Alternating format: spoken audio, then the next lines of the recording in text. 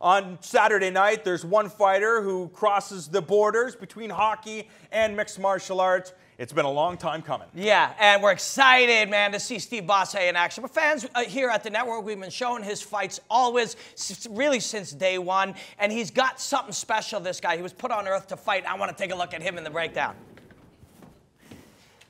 Ramdean and I were talking about it earlier. This guy literally was put on earth to fight, and you see it when he gets into the cage. 10 wins, 8 by knockout in mixed martial arts. This guy is a very, very good mixed martial arts fighter. What's a mixed martial arts fighter? Hey, you're watching Fight Network. You know what one is. Steve Bosse, he is a mixed martial arts fighter, and you see him in the cage. He loves to get that right hand on you. He likes to move in and pressure you. His striking is very good. He's good in the clinch, and he likes a blood and gut style fight. He's got blood all over him there. He likes to get that right hand on. He's an action fighter. The audience loves him. He can get you down to the ground. 1- and 2-punch knockout power. Look at that power right there. This is an exciting fighter. People are going to love watching him fight. But you know what? That is a hockey jersey, I'm told, because this man used to play hockey. In Canada, we have a beloved hockey player, a guy who has a very special job. Not going to score you a lot of goals, not going to get you a lot of assists, but he is going to do one other thing. He is known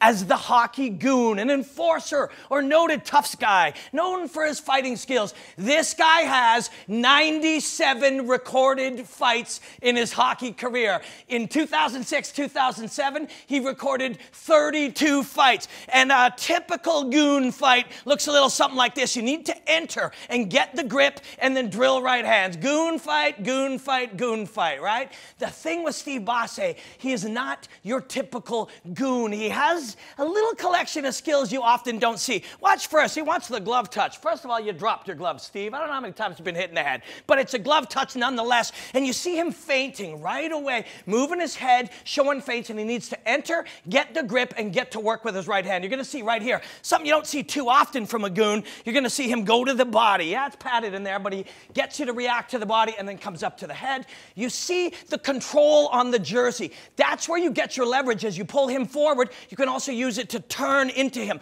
But he uses that in a distracting way to jab as well. So once he gets you moving forward, he'll jab using the jersey and unsettle your balance. So his control, there's some more body shots by Steve.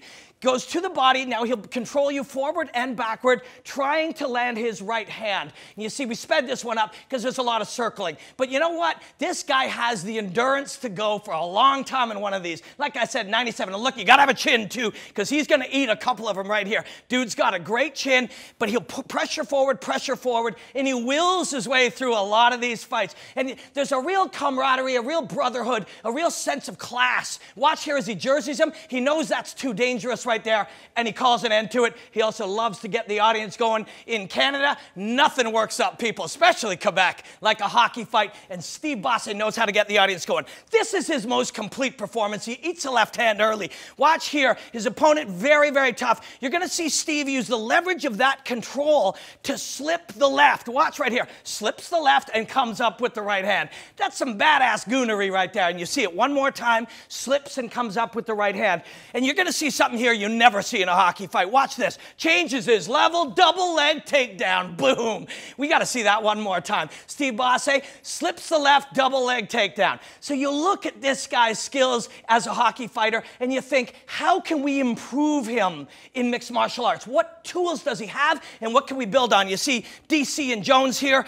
In this collar tie, this dirty boxing, you can control it very similar to the way that you would control with a jersey and use it for leverage. And if we add knees and we add elbows and we add work within the chaos inside of the clinch, look at that beautiful uppercut. That is what we need. And you see it right here. Bosse now goes to the double collar, both forearms drilled into the collarbones, control on the back of the head, and goes to work inside. This is his last fight, and you see how complete he is, and there's an elbow as well. His biggest win, Houston Alexander. You see him working inside the chaos there as well. See there as he's just getting inside, he's going to drill knees, drill real elbows, control. He wants it to feel like a hockey fight because he's got 97 of them and you got none.